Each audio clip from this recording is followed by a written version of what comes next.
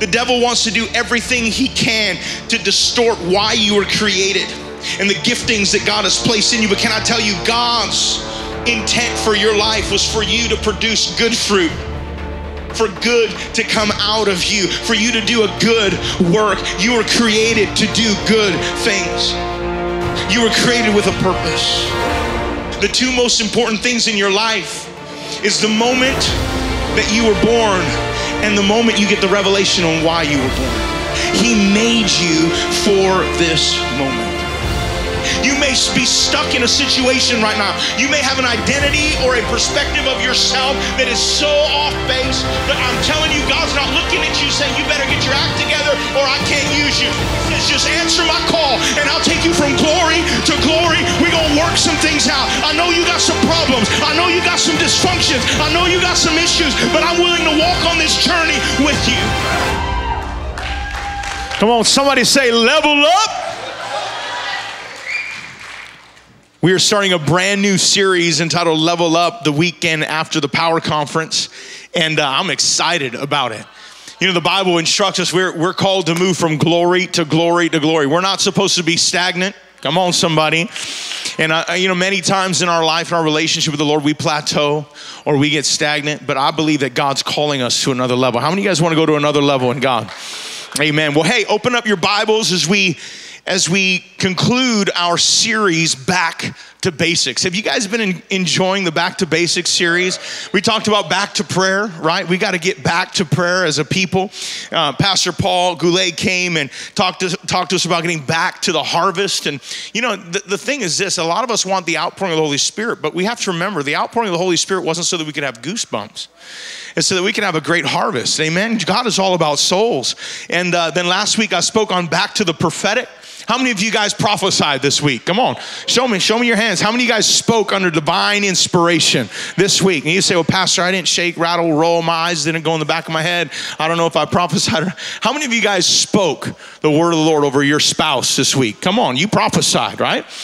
Awesome. Well, hey, turn with me in your Bibles to the book of Acts, chapter 2, verse 38.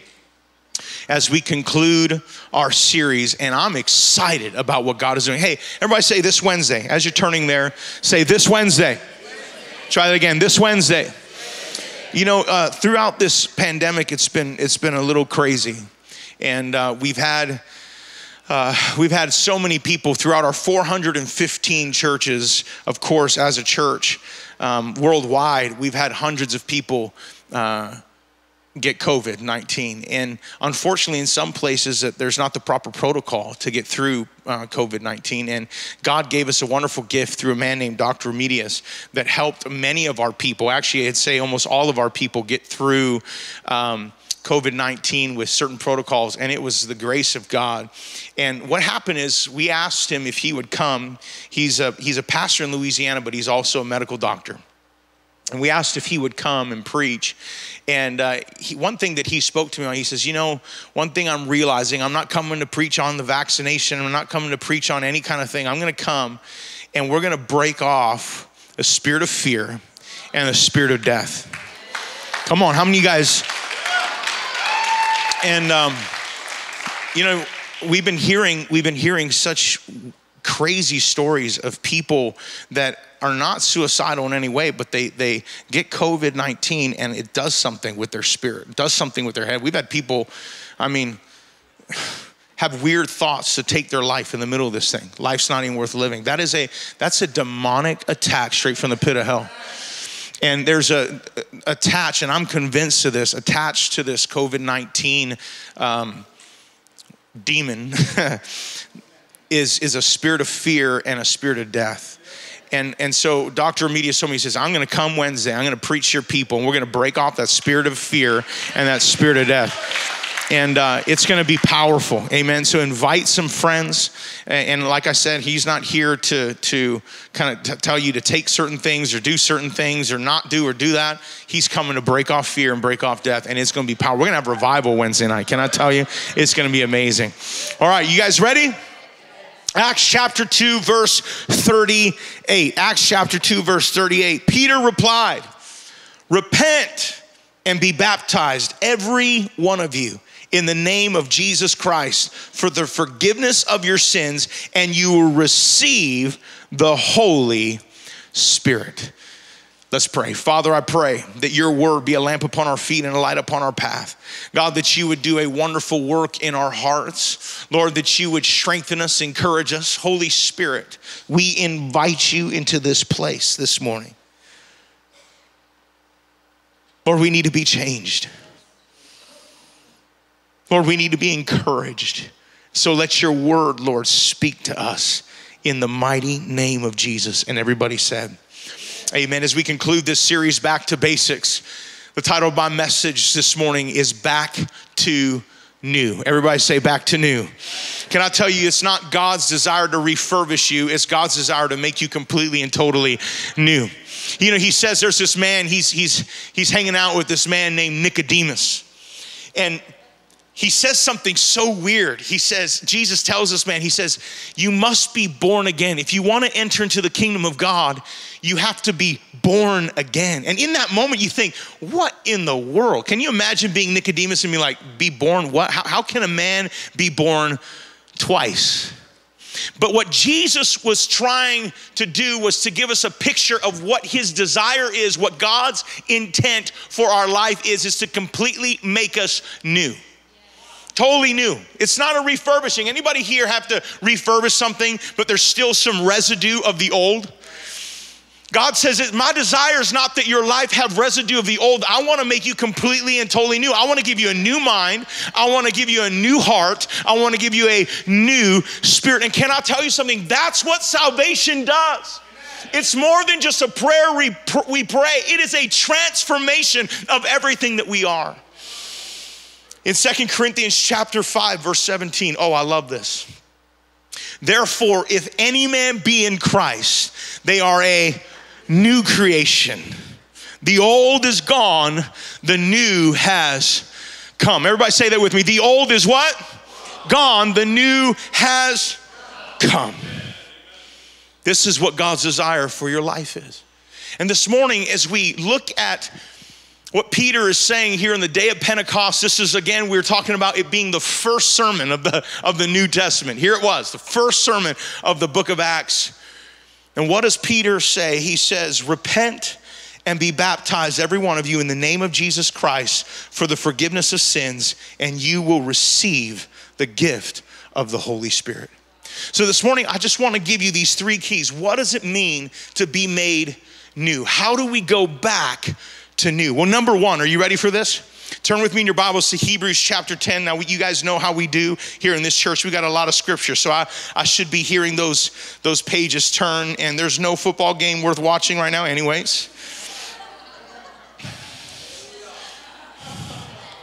Not right now. Later on. Hebrews chapter 10, verse 19. Are you there? Let's read this together. Therefore, brethren, having boldness or confidence to enter the holiest by the blood of Jesus, by a new and living way, which he consecrated for us through the veil, that is his flesh. So I want us to look at, go back to verse 19, and I want you to see this. Everybody keep in mind, therefore, brothers and sisters, since we have what? Confidence. Since we have confidence, that's God's intent for your life, is to have confidence with him. Not to walk in shame, not to walk in fear, but when you approach God, to be in such a way, in such a manner where you are washed, completely made new, that it now develops a confidence. There's no residue of the past. Anybody here, my wife, I love her, God bless her. She's sitting in the front row and now she's looking at me crazy. But her and her mom comes over to Oahu occasionally, and her and her mom, they decided to get the discounted laundry detergent.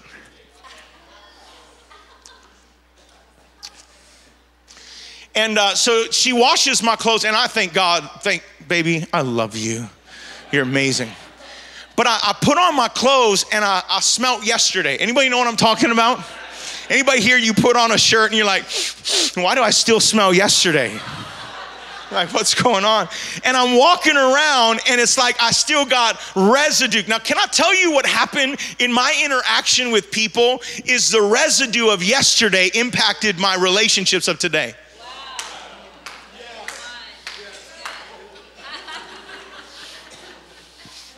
That's why I do thank God for masks. I will say, some of you like, Pastor, you believe in COVID? No, I just wear my mask because my breath is hauna right now.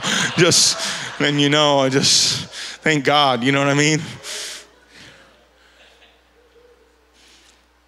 But when you understand what Christ has done, the old is gone, the new has come. Wow.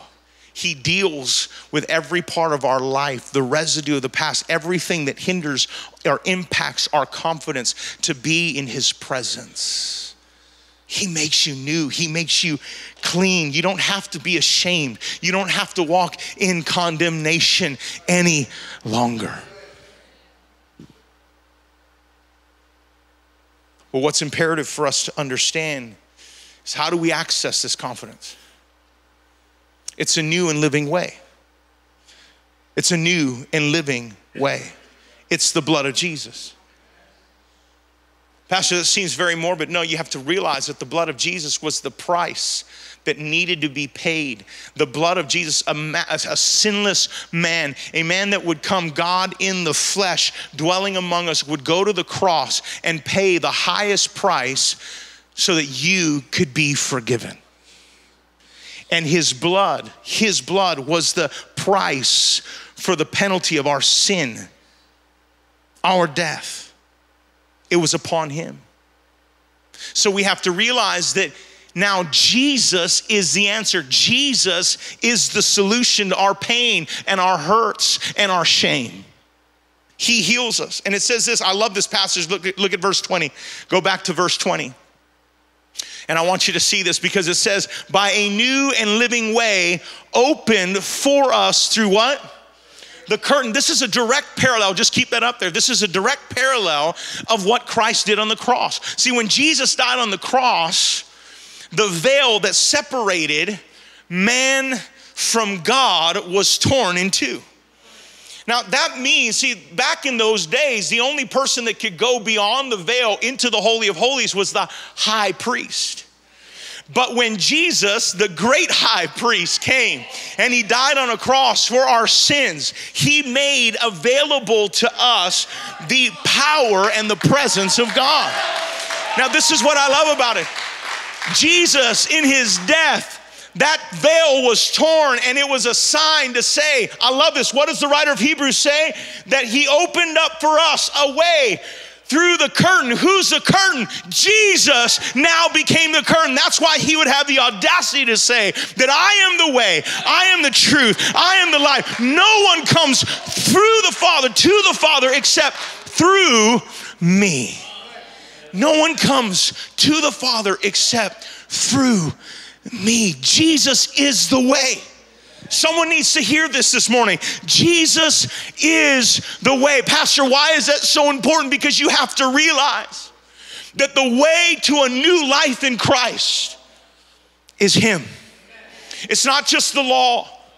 See, the law was made obsolete. We see in the book of Hebrews, I believe it's in Hebrews chapter 8.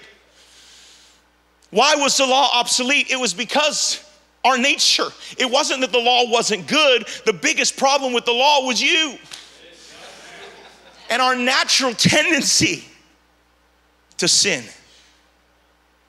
But see, the issue with the law is the law was incomplete, because the law could point out sin and the law could direct, but the law couldn't save. I'm going to say that again. The law was incapable of saving you. Only Christ could save us. He is the way. It is through Jesus. Friends, I've heard people say, well, Pastor, there's a lot of ways to heaven. No, there's only one way. Now, there may be a lot of ways and a lot of avenues to Jesus that we go through in life, but there's only one way to God. There's only one way to heaven, and that is Jesus Christ. Can I tell you something? Buddha didn't die for your sins. Confucius didn't die for your sins. Jesus died and was resurrected. He is the way. And so now he gave to us a new and living way. Well, Pastor, why is that so powerful? Because there's no possible way in all your goodness, in all of your self-righteousness, that you could be good enough to earn salvation, that you could be good enough to earn healing. But through Christ, it becomes attainable to you because of what he did. Isn't that amazing? I mean, think about this. Have you ever tried to accomplish something great, but you couldn't do it because it was way beyond you? Christ did what you were incapable of doing so that you could take hold of it. Salvation is yours. I'm about to say something, probably gonna make a few people upset at me. I love you. Look at that person next to you, say, I promise, Pastor loves me. God, that was weak. Some of you are like questioning, I don't know about this. What's he getting me into?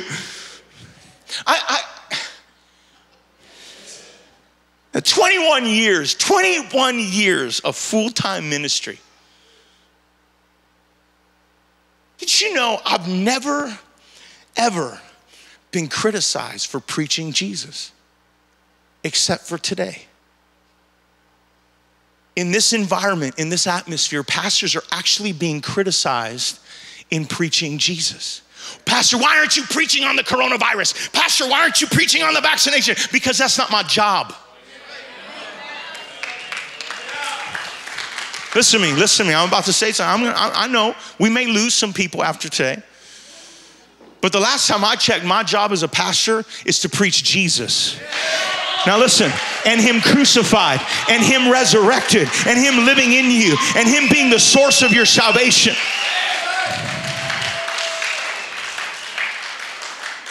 Pastor, why you said? Because this is the truth. The Bible says it is appointed to man one day to die. And then judgment. So my goal, my objective as your pastor is to point you to Jesus. And it's so sad what we're dealing with today. Everybody wants to know everything else except for Jesus. What does Jesus have to say? What does Jesus have to do with this? How is Jesus moving? I don't care what the news is saying.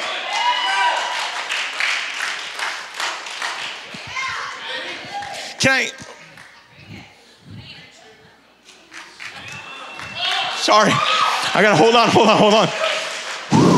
Breathe, count to 10. Can I tell you what's frustrating is that the problem, the epidemic within the church is people aren't trying to find Jesus. They're not looking for Jesus, they're looking for something else. But yet here we are trying to give people Jesus. Can you imagine we could get back to that position of the church where they said, give me Jesus or give me death?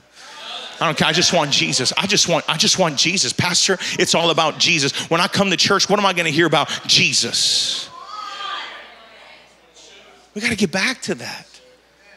Never thought that the church would ever be criticized for preaching Jesus. Wow. Friends, that needs to become your desire. I want to hear Jesus. Why? Because he is the way in your life. Direct your life to Jesus. He is your path. He's your aim. He's your goal. I say new way. It's so crazy how Peter, this is amazing to me. Peter gets up to preach. Peter substantiates Christ and the reality of Christ as the promised Messiah. And he says, I want you to see this, his works, his word. Jesus proved himself to be the promised Messiah by that which he spoke, that which he did. There's no question whether or not Jesus was the promised Messiah. And then he even goes on to continue to substantiate the reality of Christ by pointing to the witnesses of his death. Oh, trust me, he was crucified. Dan Brown, I think his name is Dan Brown. What is his name? Is it Dan Brown, that weird author? Jesus died. You know how I know Jesus died? It's not that he faked his death and then went off and married somebody. You know how I know Jesus died? Because Romans were experts at killing people. And they wouldn't let you off the cross until you were dead. You understand that? So there were witnesses that actually saw Jesus die. They knew, they were convinced. There was no doubt he was dead and he was buried. But there were also witnesses of his resurrection. And I love Peter. He gets up, he says, in this congregation today, thousands of people, in this congregation today, there are people that saw him die. That was me. They give witness, they gave testimony to Jesus' death, but there are people here today that gave testimony to Jesus' resurrection. They walked with him, they talked with him. See, Peter substantiates the reality of who Christ is. Can I encourage you, church? Instead of spending so much time arguing about the vaccination in your conversations, can I just say this? I don't think the vaccination or the coronavirus has enough credence to litter your conversations. Can you imagine if we became witnesses? Like, let's get back. I mean, I think about, you know how many conversations I've walked into that I've just kind of gotten to the point where I'm just tired. You know what I mean? I'm tired. I just walk up and be like, hey guys, how you? Oh, we're talking about the coronavirus. I'm like, I'm seeing you later. I don't even want to have anything to do with it. Why? Because I want to be a witness of Christ. Like, can you imagine if the church, instead of the church becoming so enamored with the vaccination or the virus, they became enamored with Jesus again? We could actually use this moment as one of the greatest revivals and one of the greatest tools to see people saved. Well, Pastor, people have to know what's going on. They have to know what happened. Listen, all you need to know is Jesus. Why? Because can I tell you, a vaccination cannot get you to heaven. Just letting you know, I'm not against it. I'm just saying a vaccination can't take you to heaven, but Jesus can.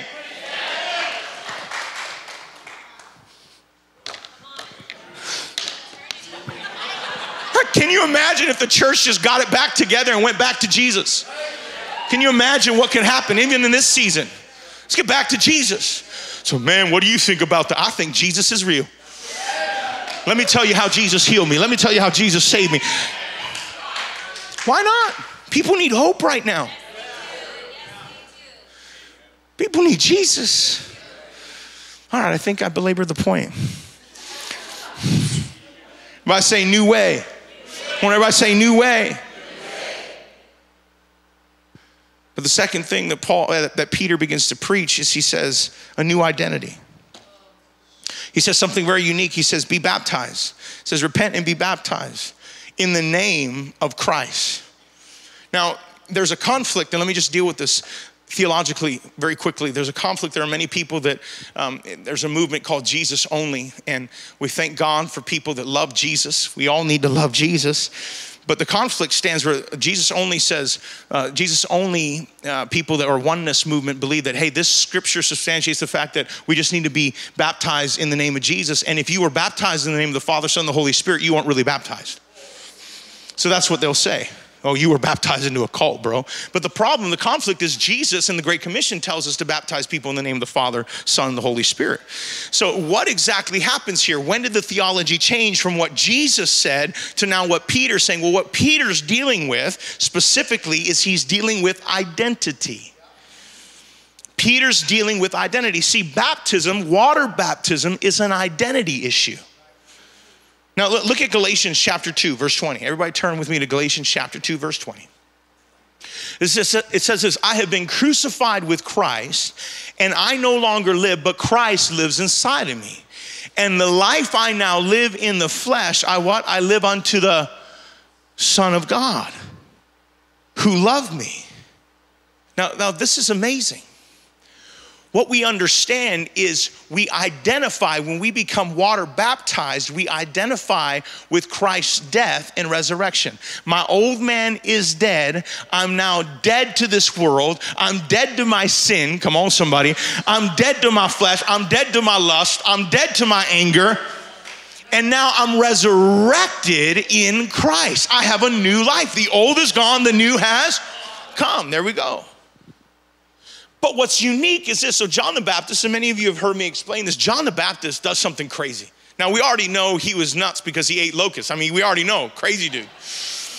But John the Baptist is in the desert and he's preaching to Jews to be baptized. Now, this is a problem, is that baptism in those days were reserved only for Gentiles or non-Jews to become a Jew. If somebody wanted to become a Jew, they had to, number one, get circumcised. Like, that's not enough. Can you imagine going, I want to become a Jew. Good, get circumcised. Never mind. Maybe that's not for me. They had to get circumcised, first of all, but then the second thing is they had to be baptized in water. So now you can understand the conflict that arose where John the Baptist gets up to prepare the way for Jesus and starts telling Jews, not non-Jews, telling Jews that they need to be baptized. Like, we're already Jews. He says, no, there's a new identity for you. Just as a non-Jew or a Gentile identifies with being a Jew by getting water baptized, we're gonna identify with the coming Christ. So now Jesus dies and he rose from the dead, and Peter gets up and he says, every single one, the audience that Peter was talking to are Jews. And so now this conflict, he says, hey, all of you need to get baptized. Why? Because baptism is a sign of identity. You're saying, now I belong to Jesus Christ. I'm not surrendered simply to my religious affiliation. I belong to Jesus. I am new in him. We have a new identity. Friends, you are not what you used to be. When you become a Christian, it's more, like I said, it's more than just a salvation prayer and then we say, hey, I can be in heaven for all eternity. You got to understand this in your heart of hearts. Please hear me. You're made new. You have a brand. I know people spoke crazy stuff over you. I know people did crazy things to you. I know some people, they had an address that was not their real address for a long time. If you know what I'm talking about. Pastor, you know how many years I spent in prison? You know how many years I spent in this? You know how many years? That no longer defines who you are. Pastor, I was taken advantage of. Pastor, I was abused. Listen, friend, I grieve. Friends, I grieve with those who have had to feel the pain of abuse. I grieve. I had a teacher tell me, she says, you have a learning disability. Can I tell you, that was the greatest thing that I could have ever heard. Because when I didn't do my homework, I was like, I have a learning disability. Just saying, I use it. If you go and get it, work it. You know what I'm saying? It's like,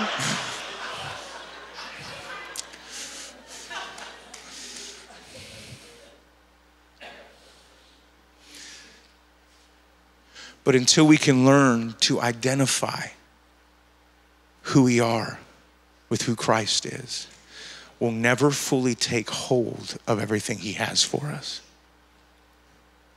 Until we can shift to identify with everything he is, we'll never take hold of everything he has for us. Friends, salvation is about an identity shift. You're new.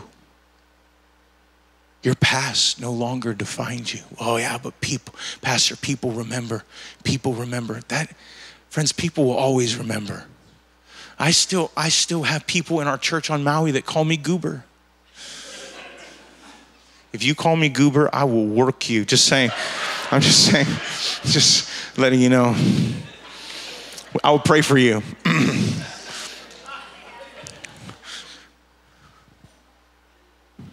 people are like, where'd the word goober come from? None of your business. Just leave it alone. But I have to have confidence in who Christ sees me to be. I have to have confidence in the fact that I'm accepted by Jesus. I'm accepted by Jesus. The last thing, everybody say a new way. Everybody say a new identity. But let me give you this last one. You ready for this?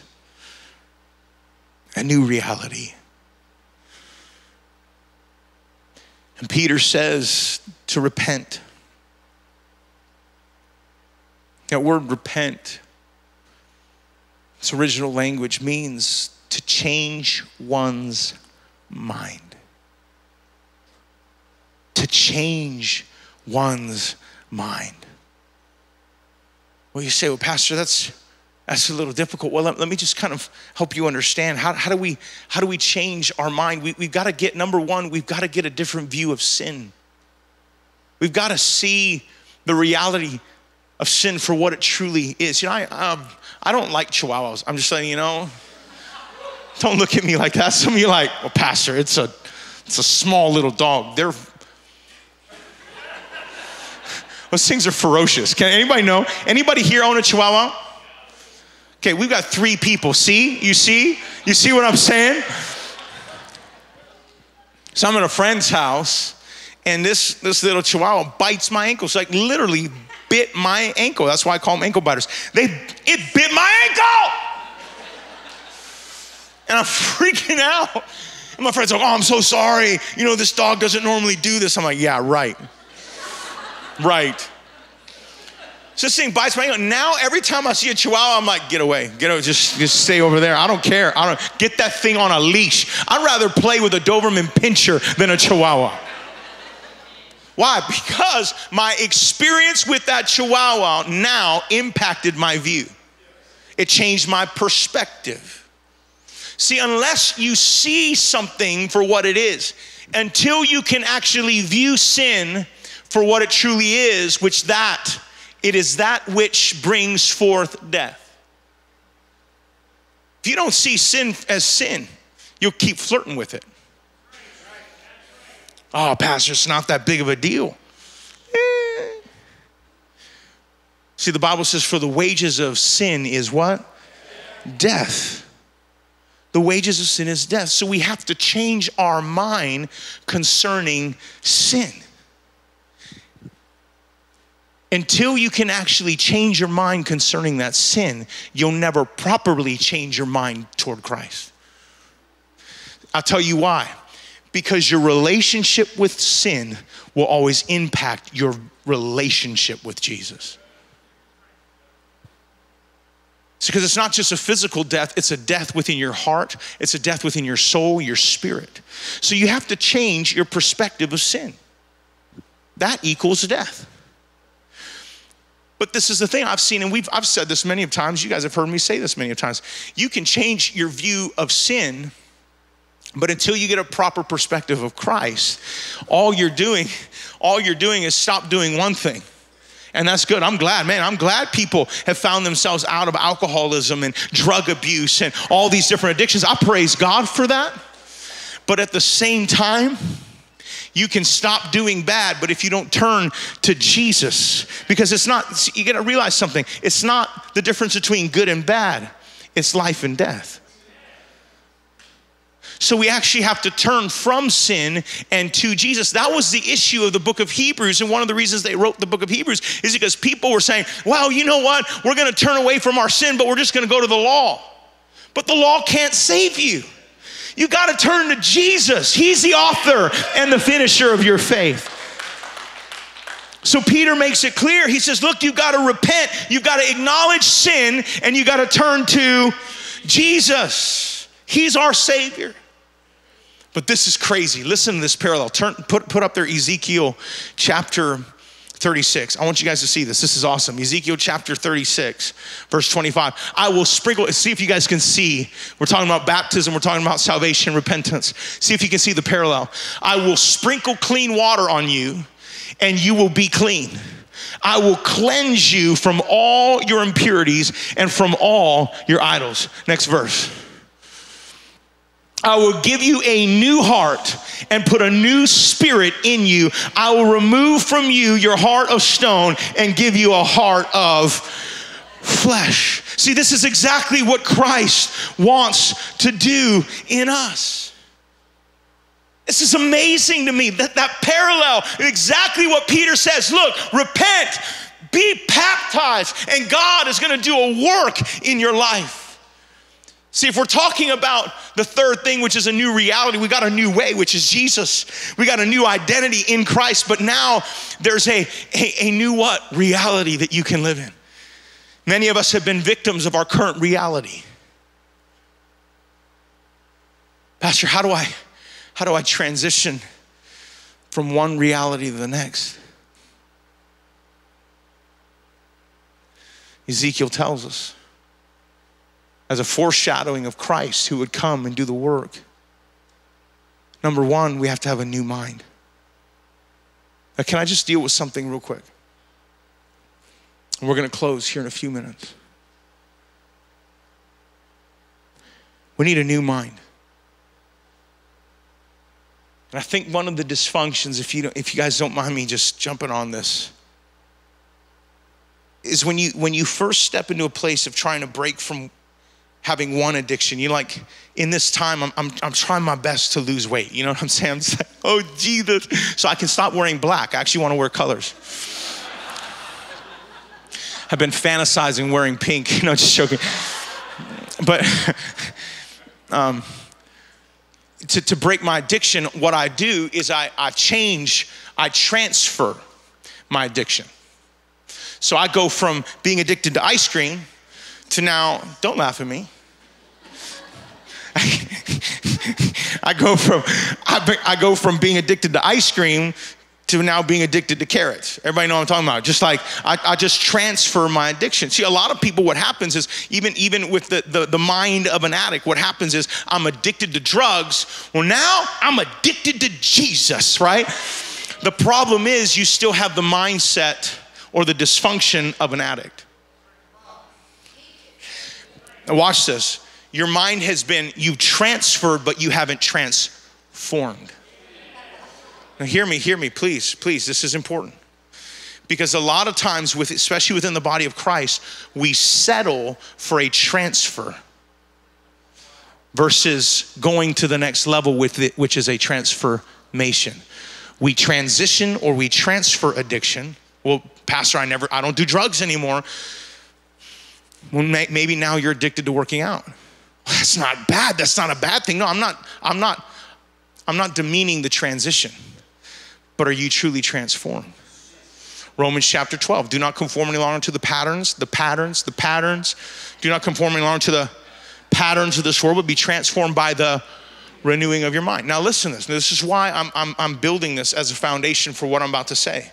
Is if we look at 1 Corinthians chapter 2, verse 16. I'm almost done, I promise. 1 Corinthians chapter 2, verse 16. For who has known the mind of the Lord so as to instruct him? But we have the mind of Christ.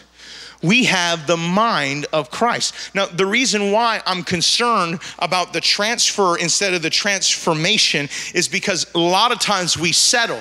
Pastor, I'm not addicted to bad things anymore. But do you truly have the mind of Christ?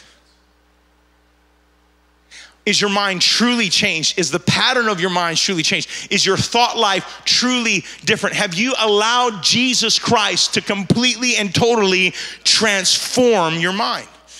Pastor, how is that even possible? Let me give you one more scripture. Are you ready? Romans chapter 8, verse 6. So now the wonderful privilege that we have is we actually have the mind of Christ. He gives us a brand new mind. Romans chapter 8, verse 6. The mind governed by the flesh is death, but the mind governed by the Spirit is life and peace.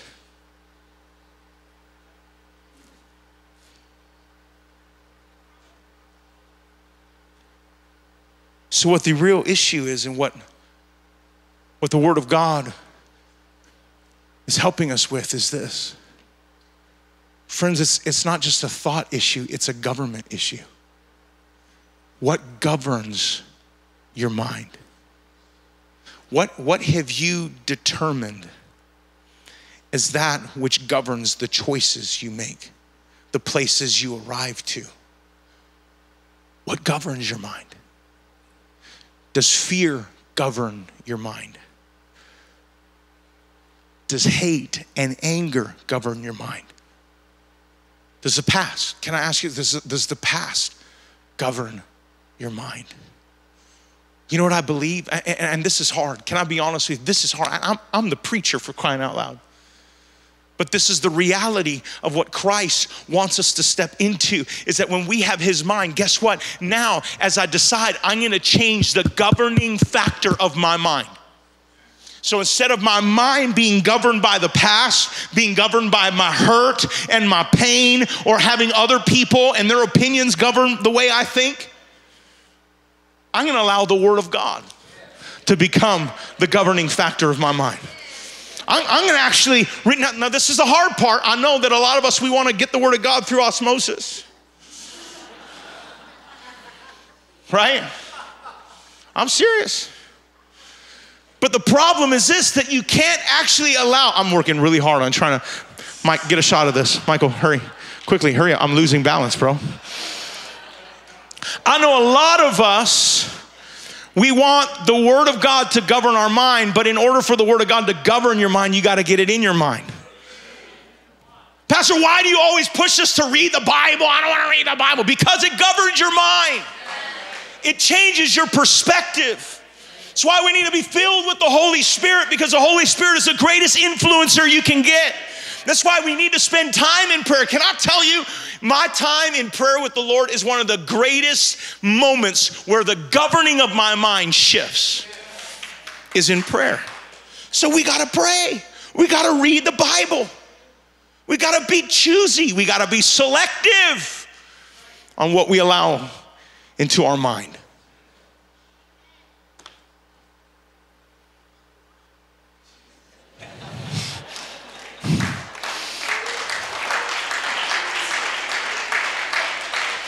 So what are you saying, Pastor? It's not enough to simply refocus your mind. You need to regovern it. Did you hear what I just said? It's not enough to simply refocus. Oh, focus, Morocco. It's not enough to simply refocus our mind. We need to re-govern our mind. But how do we step in, Pastor? How do we step in that new reality? We have a new mind. Secondly, we have a new heart. The Hebrew word here for the word heart in the book of Ezekiel is actually the word lev. It's spelled L-A-B, but it's pronounced lev. And what's so unique about that is it shows the perspective of the seedbed. This is what it means. That word lev in Hebrew actually means that it's the seedbed of our will and our emotions. So when it says that I will give you a new heart, it means that I will give you a new filter, a new way of experiencing things. I will give you a new way to process how you feel.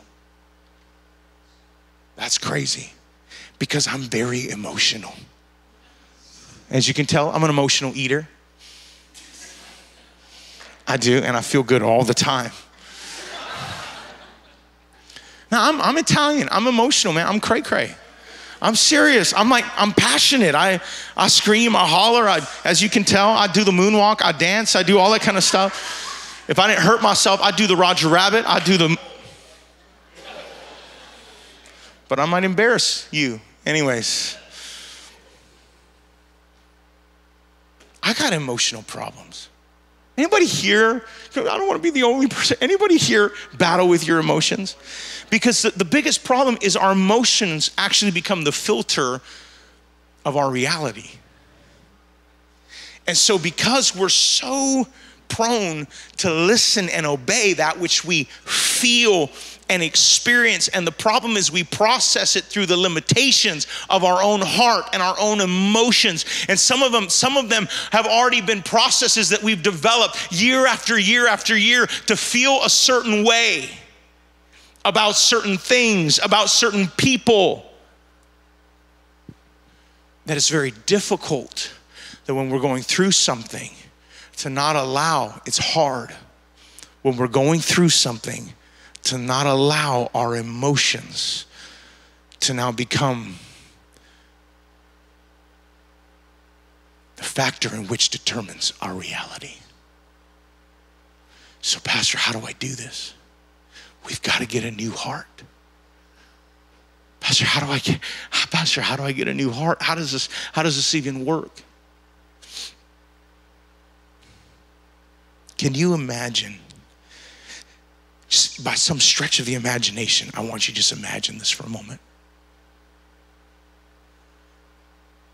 That every experience that you ever had in the past that told you you have to operate like this, in one moment shifted because of a revelation.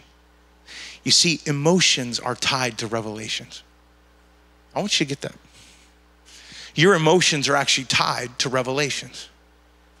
A revelation on who somebody is, a revelation on a certain nationality, a revelation on a certain feeling or a certain experience.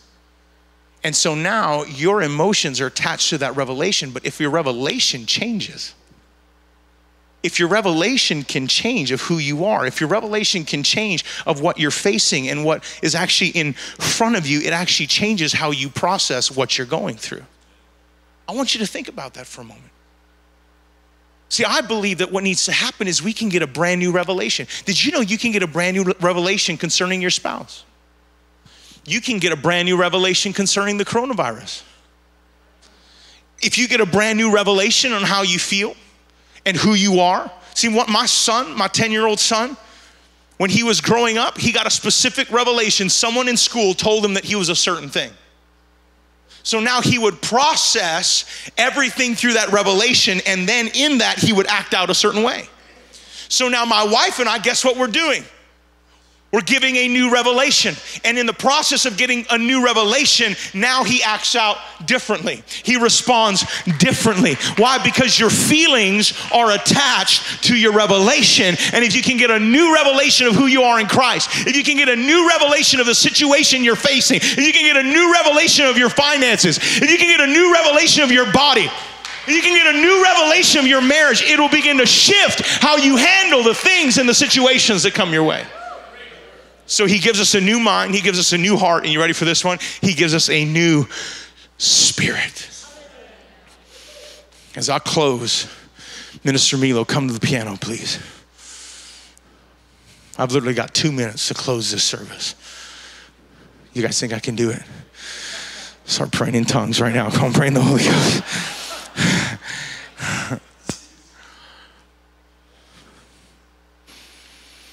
I'm so limited. Can I be honest with you? I'm so crazy limited. Like the limitations of my mind and the limitations of my emotions hold me captive all the time. And this is the biggest problem. I'm just talking about me. I'm not talking about you. I'm just talking about me. Okay? I am a victim of my own limitations. I think all of us, we're all kind of bound to the limitations of our flesh, our natural understanding, our way of thinking and processing. But you know what's so amazing? Is that when we have the Holy Spirit, that the same Spirit that raised Christ from the dead lives in us, it quickens our mortal body. So can I tell you why that's so powerful? It's because it takes you to a place that goes beyond the limitations of your mind and the limitations of your spirit and taps in to the Spirit of God who is unlimited. That can actually supersede the limitations of my understanding, so that when I'm bound, I'm held captive to thinking a certain way and living a certain way and responding a certain way. I have this source that I can go to for strength. I have a source that I can go to for perspective. And I have a source that's living inside of me that can help me produce fruits of the Spirit.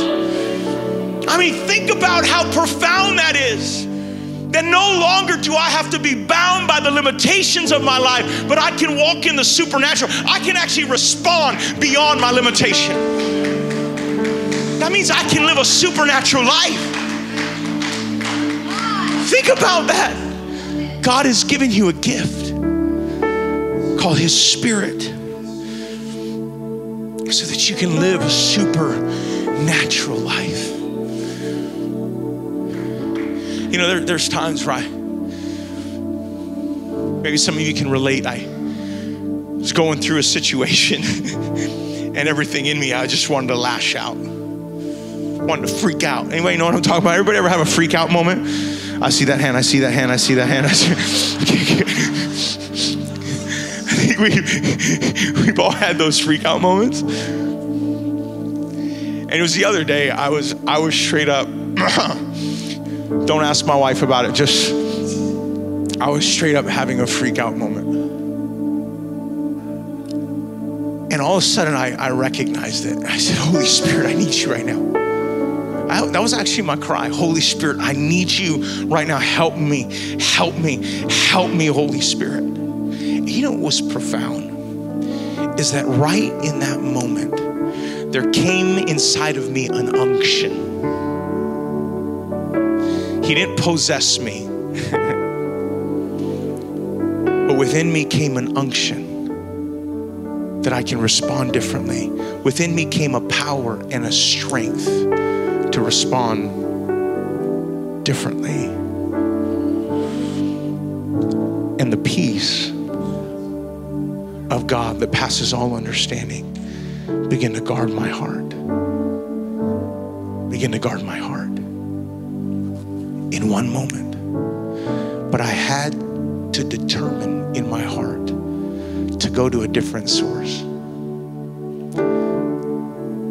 In your thinking, in your feeling, in your living, there's a new reality in Christ. You can go to a different source.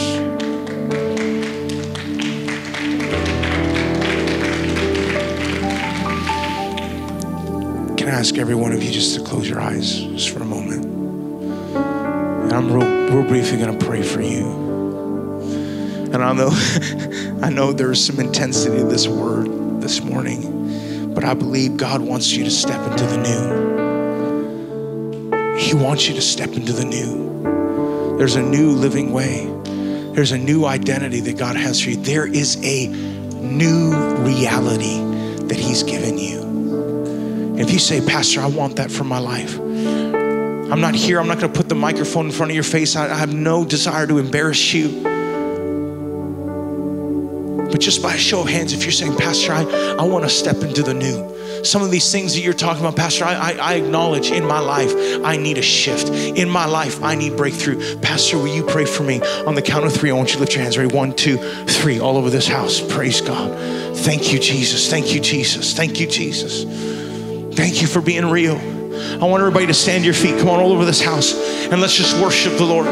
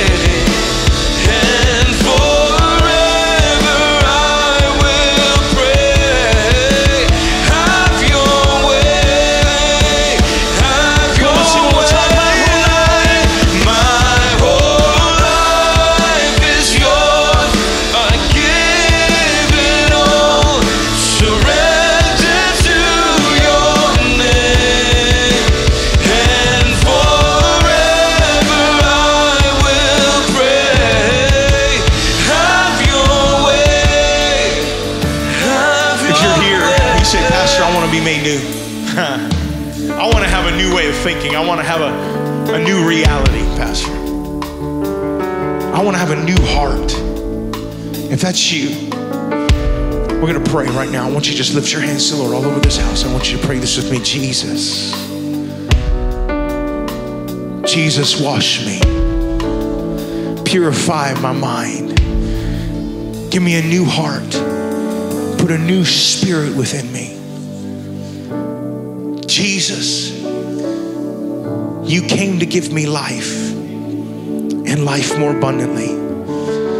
You came to give me a new reality.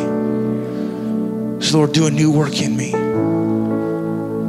Jesus, I believe that you died for me, that you paid the price and the penalty for my sin. I believe you are the risen Lord, and I surrender my life to you in Jesus' name. Now, if you believe he's doing a new thing in you, will you just give him some praise all over this place?